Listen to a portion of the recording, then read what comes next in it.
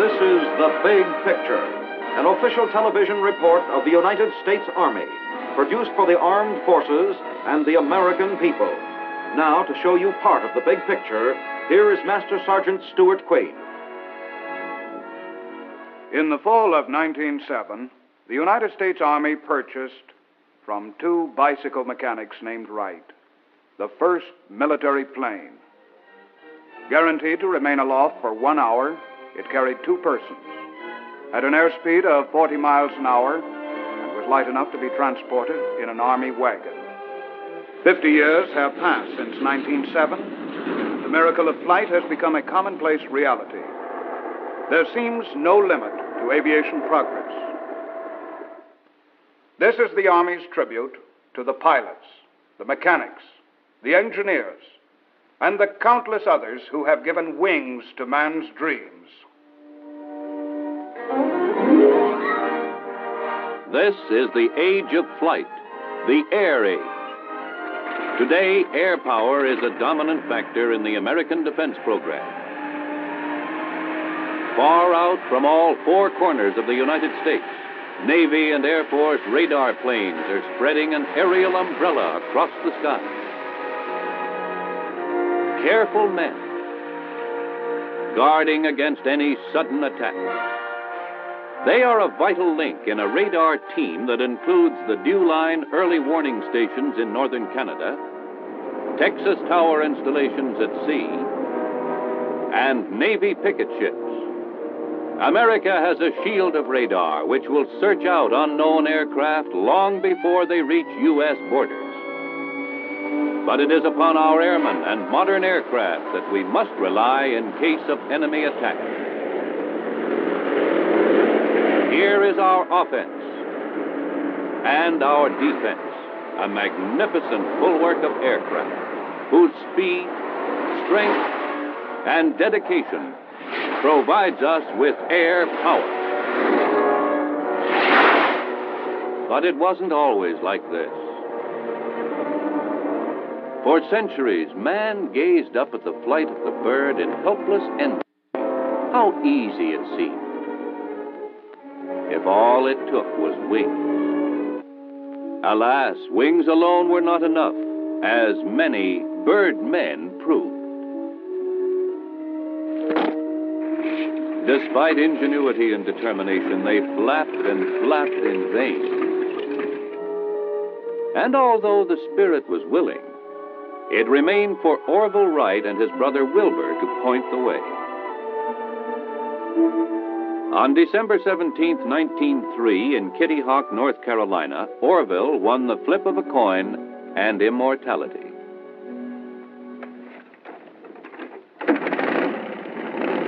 With two bounces, he was in the air, where he hovered for 12 seconds at 31 miles an hour, covering 120 feet. But there were other early flying machines, some that taxied and some that hopped, some that didn't do much of anything, and some that, hey, watch out there! In 1907, the Army recognized the potential of aviation, and in 1909 it purchased the first military plane. The U.S. Army Air Service was founded under the supervision of the Chief Signal Officer. Early Army pilots were assigned the task of testing and improving the piano wire and canvas airships. They flew test after test. Not all of the flights were successful. The first man to die in a plane crash was an Army lieutenant. Now, planes were getting bigger. By 1910, an unknown enthusiast named Glenn Curtis was building and flying amphibians. By 1914, the fledgling Army Air Service had expanded to several dozen planes. At first, planes were used only for aerial reconnaissance. But in time, bombs and then machine guns were added. Pilots who had once waved at each other as they passed now shot to kill. These were the days of the Lafayette Escadrille and Baron von Richthofen's Flying Circus, of Billy Bishop and Eddie Rickenbacker. Americans learned new words, the Spad, the Fokker, the Jenny. With the end of the war, numerous new experimental planes appeared. And a new kind of scientist emerged, the aeronautical engineer. There was even a new kind of aircraft. It was called a helicopter.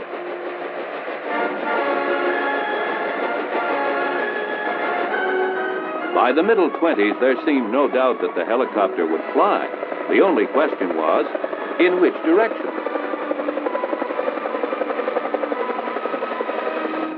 Some early four-bladed copters actually hovered, while others only bounced.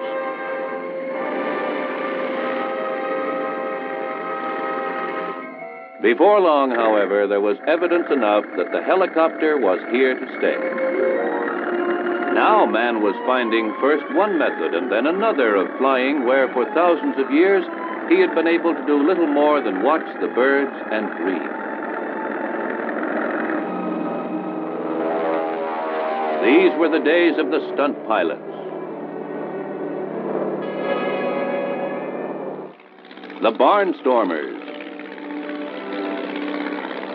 When the thrill of seeing a parachute open was new.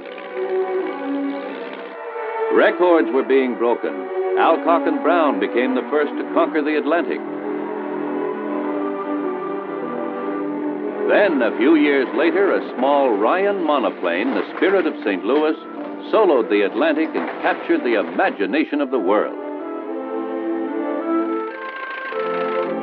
Meanwhile, the Army was flying the mails.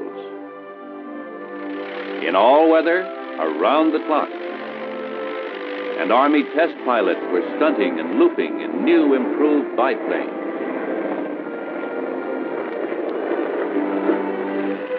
The autogyro was having its day and opening the way for today's American helicopter.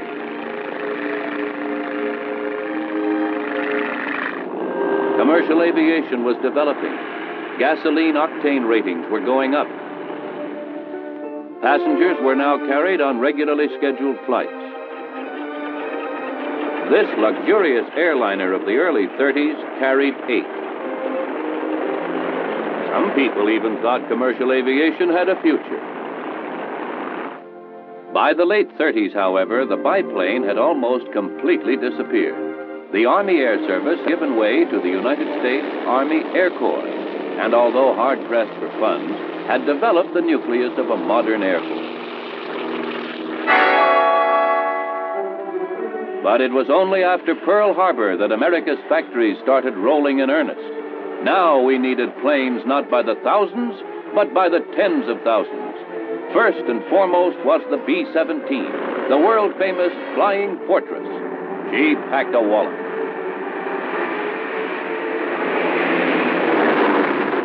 From all over America came the pilots, and soon the planes were ready.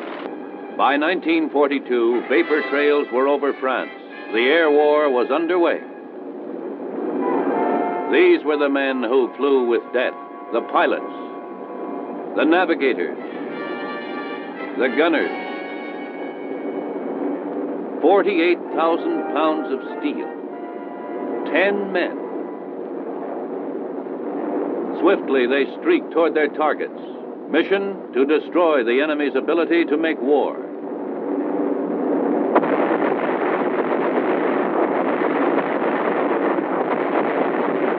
That was their job. And they did it. A plane is a beautiful thing. 10 men's lives are beautiful. A bomber going down is not.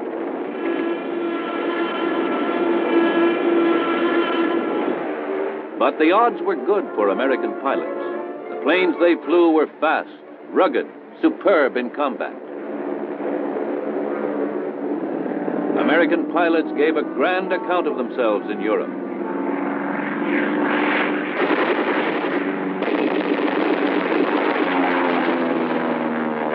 They drove the enemy from the air.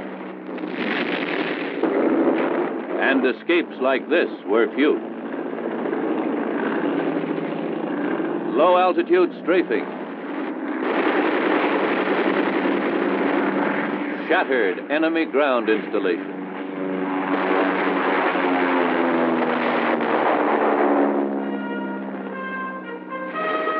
Remember the Memphis Belle? The celebrated lady from Tennessee survived many a perilous assignment, returning home scarred, but happy and proud to be back.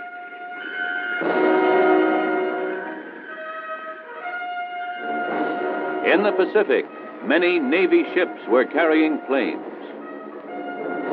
Courageous Navy pilots mastered early catapult launching devices, and aboard aircraft carriers they overcame an additional hazard, a rolling landing field.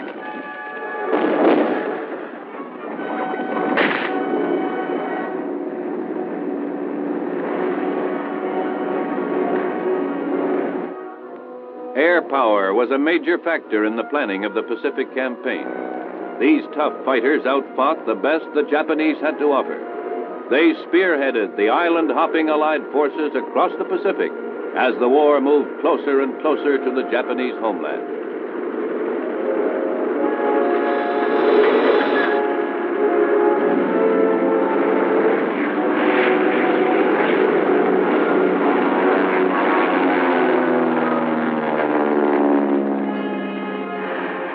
Now it was only a matter of time.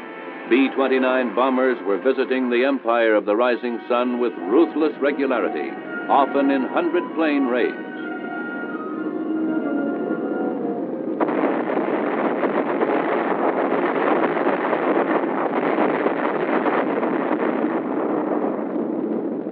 But it took only one B-29, the Enola Gay, to close that chapter in human history.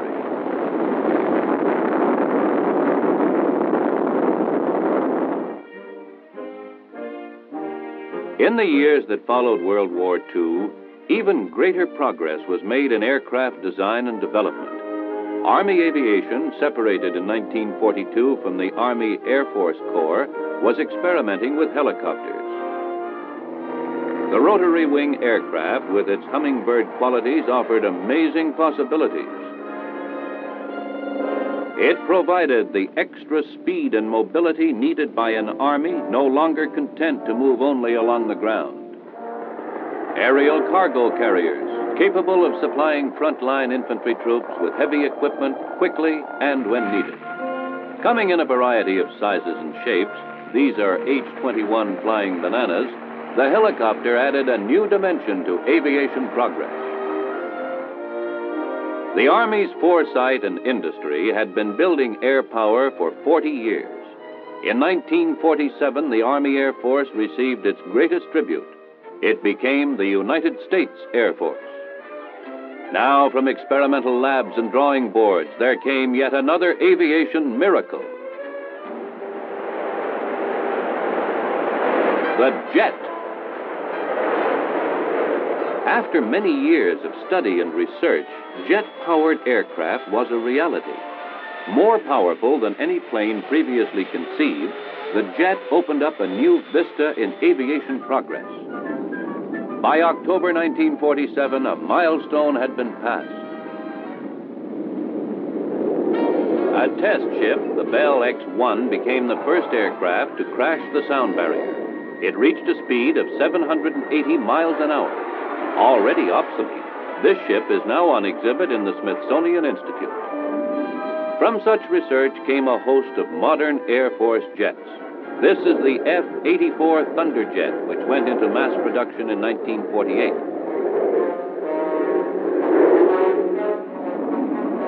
One of the earliest jet fighters, it was also one of the best.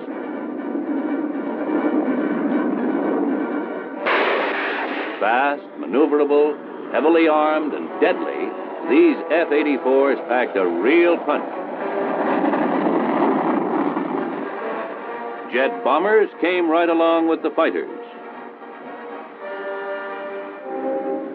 First accepted was the B-45 Tornado, powered by 4 engines with a top speed of over 500 miles an hour. Next came the sensational B-47 Stratojet, driven at over 600 miles an hour with a range of 3,000 miles. A America was building an arsenal of jet bombers.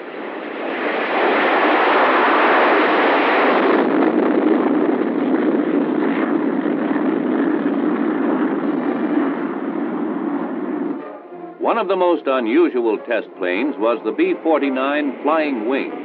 Of a completely different aeronautical design, it did away with the conventional fuselage and tail in this radical experiment.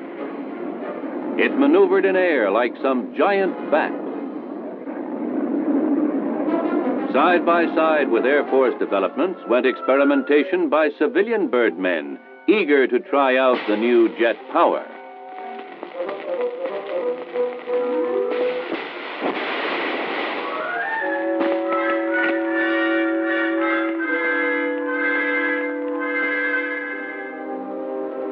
But it remained for Korea to demonstrate the real value of America's jet aircraft. They proved themselves in combat.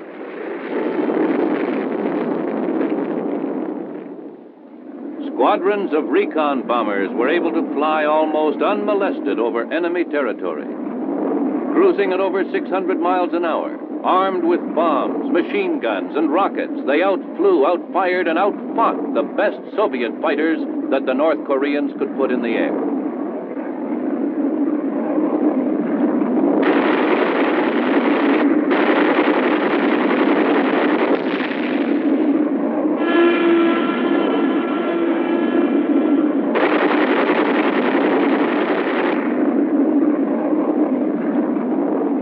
Carrying up to 32 5-inch rockets,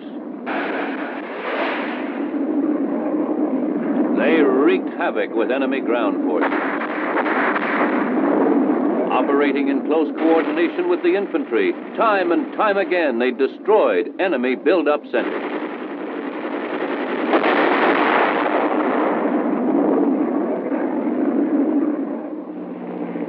In this operation, the Air Force was not alone.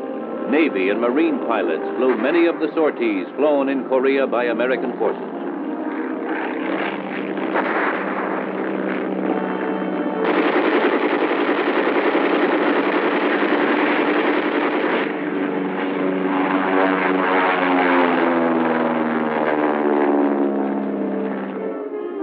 Close support for infantry troops was a specialty of Marine airmen. Working together, U.S. airmen of all the services gained control of the skies. For low-level aerial reconnaissance, however, Army aviation was used.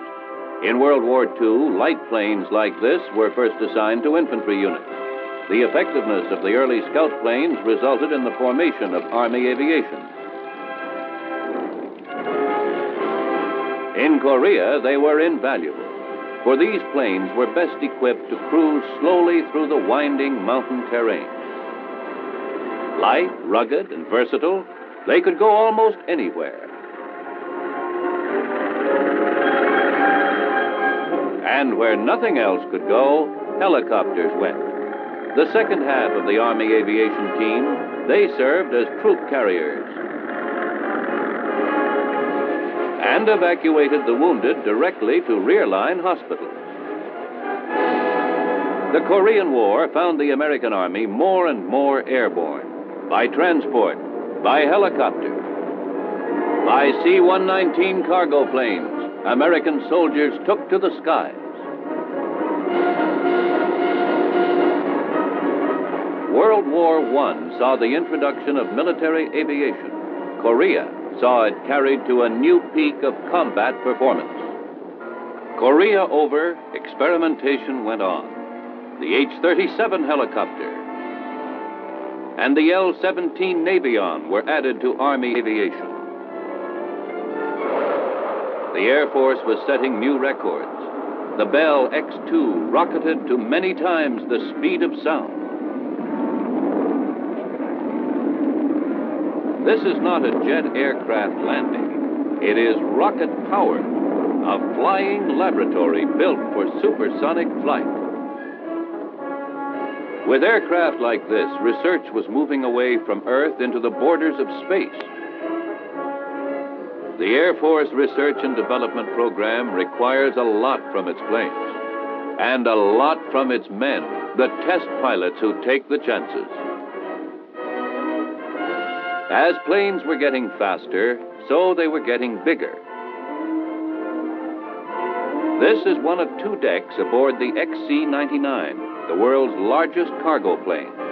This extraordinary aircraft has a tail larger than the entire original plane flown by the Wright brothers at Kitty Hawk. And its fuselage is longer than their first flight. Looking at it, who would believe it would truly fly?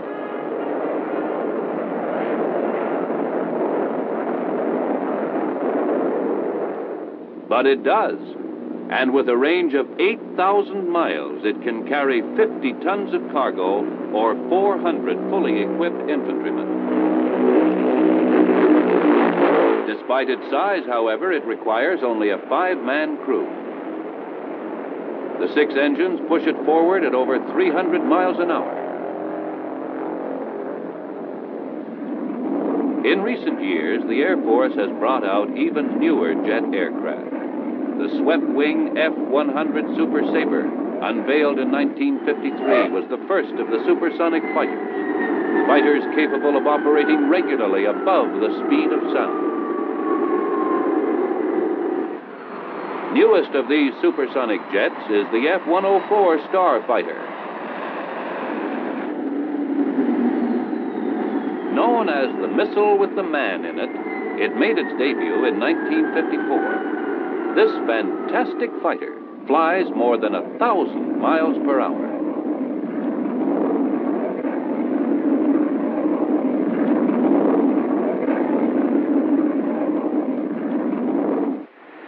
A true mammoth of the sky, largest and fastest jet bomber in the world, is the B-52 Stratofortress. Pride of the Air Force, this giant bomber with its 6,000-mile range can reach any target in the world. Today, American air power, with its arsenal of atomic weapons, is one of the chief deterrents to war. On this 50th anniversary of military aviation, the B-52 is a shining symbol of American aviation progress. And still the experimentation goes on. This is the Army's converter plane, now being tested. Its propellers are designed to lift it as a helicopter and then fly it as a conventional plane. This is one of several converter planes presently undergoing study. At the same time, a variety of small one-man helicopters are being developed. One day, this device may be standard equipment for all infantrymen.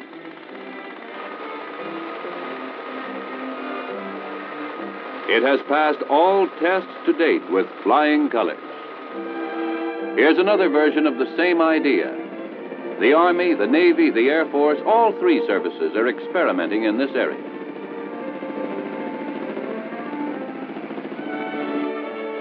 One of the most unusual recent developments is the Aerocycle.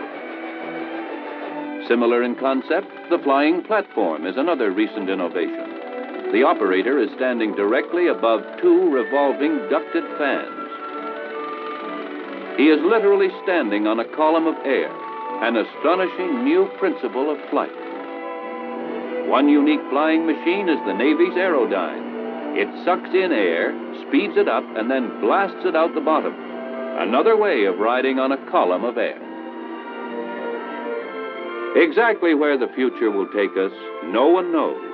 But Army scientists predict an aerial jeep using the principle of ducted fans and an aerial assault vehicle. Within the next few years, these drawings will become realities. But in the years since World War II, perhaps the single most important research program has been in the field of rockets and missiles.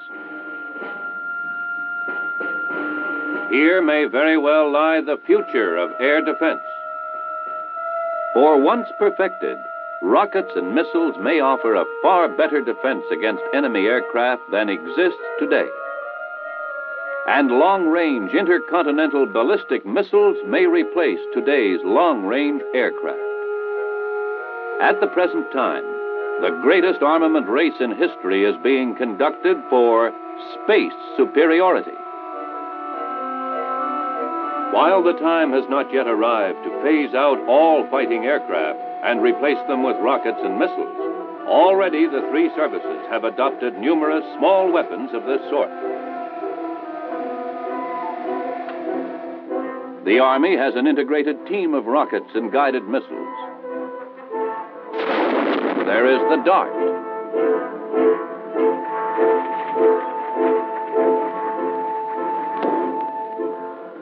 Nike Hercules. Honest John. Corporal.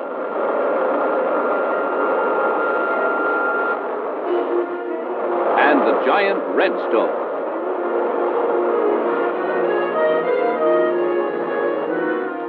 The potential of the missile seems unlimited. Already we have submarines and cruisers equipped for missile launching.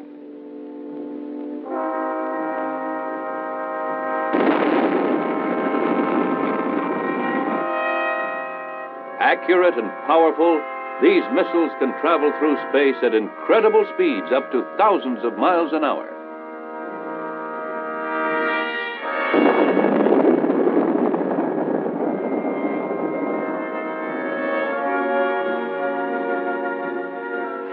One day, missiles in many sizes and shapes may replace conventional air defenses.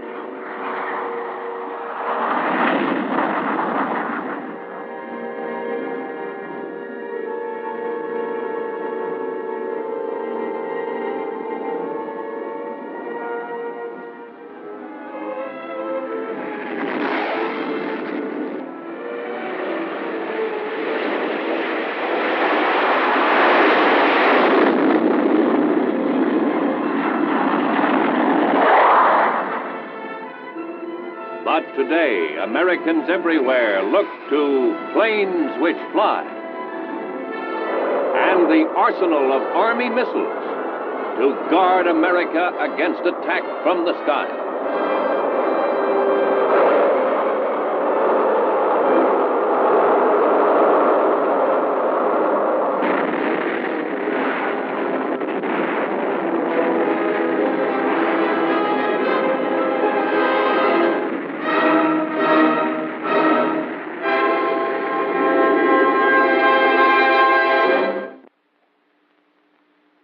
In a short half-century, America has built its air power second to none in the Naval Air Arm, the Marine Corps, the Air Force, and the Army. The big picture has paid tribute to the courage, tenacity, and skill of the men and women who have served the nation through 50 years of military aviation. And on this anniversary, the Army salutes its sister service, the United States Air Force. Now, this is your host, Sergeant Stuart Queen.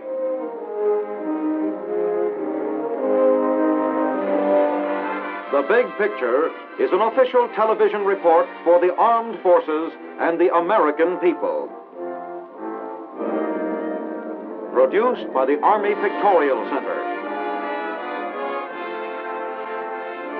Presented by the United States Army in cooperation with this station.